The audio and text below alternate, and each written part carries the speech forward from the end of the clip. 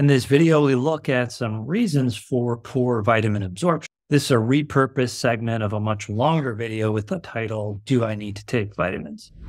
That video I made a long time ago, and you can find it on the YouTube channel. I think some of the principles in this video are really helpful, and I wanted people to understand them. So this particular segment or snippet of the longer video is on reasons for poor vitamin absorption, and we look at things that can interfere with vitamin absorption, including some of the digestive problems that can cause this.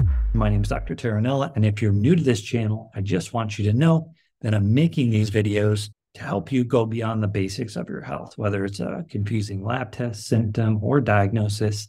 I make these videos to help you get a better understanding of what's going on with your health.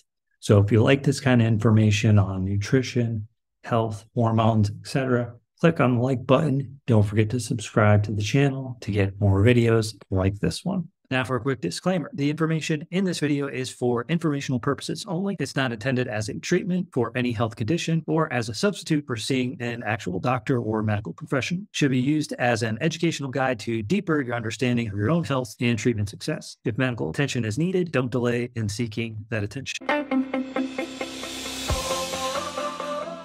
Some of us consume things on a daily basis that may be depleting our nutrient status or causing us to get rid of certain vitamins and minerals faster than we otherwise would be. You have any ideas on what that might be? So basically that's going to be like alcohol, caffeine, things like that are going to deplete your vitamin levels, nutrient levels, etc. So you might say, well, I already eat a good quantity of fruits and vegetables.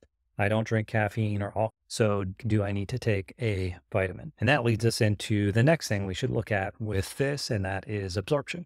So depending on what you eat, you may be consuming plenty of vitamins and minerals and nutrients, but there may be a problem with that getting into your body, meaning you may not be absorbing those vitamins and minerals. So here are some conditions, digestive issues and conditions that suggest you may not be absorbing or have the best absorption to get all the nutrition out of the foods that you eat. So there are actual digestive system issues like pernicious anemia, a gastroesophageal reflux, IBS, IBD, which is more Crohn's, ulcerative colitis, etc. Then there's also different functional digestive issues. So you may have done an endoscopy or seen a GI doctor and they said, everything looks normal, but there's still some problems going on, meaning you're still having symptoms. That's would typically be in the IBS category of stuff as well. But, maybe you have like loose stools or indigestion, gas, bloating, acid reflux, constipation, things like this, suggest that, there could be inflammation going on in your digestive tract. This picture here is basically the villi and microvilli. So it's a cross section of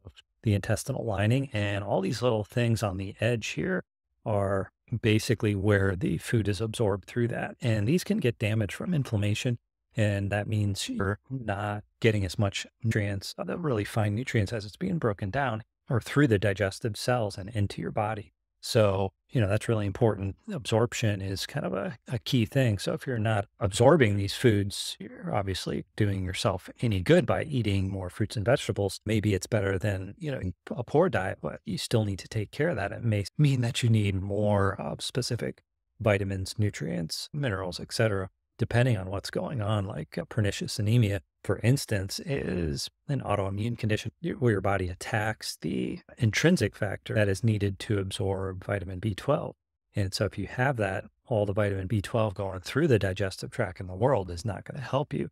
You actually need to take injections or take a sublingual B12 in that case. So all this absorption stuff is also important. That's not the end of the story, but if you have a lot of inflammation going on, it's important to look at that and address that, but it also points to the fact that you may need to take more vitamins. One thing that I would add is to think about the type of vitamin you consume.